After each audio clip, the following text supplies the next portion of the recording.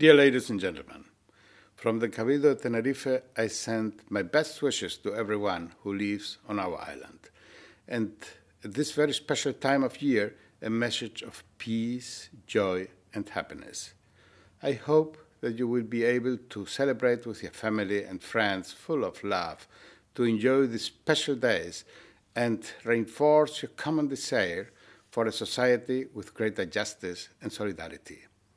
I know this will require an enormous effort, but I'm also convinced that together, working with hope and determination, we will get over the crisis. I'm convinced that the hope and effort which define the men and women of Tenerife will make it possible to rise to the challenge, a better future. And I'm sure that we will achieve it together. I wish you a very happy Christmas and all the best for the new year.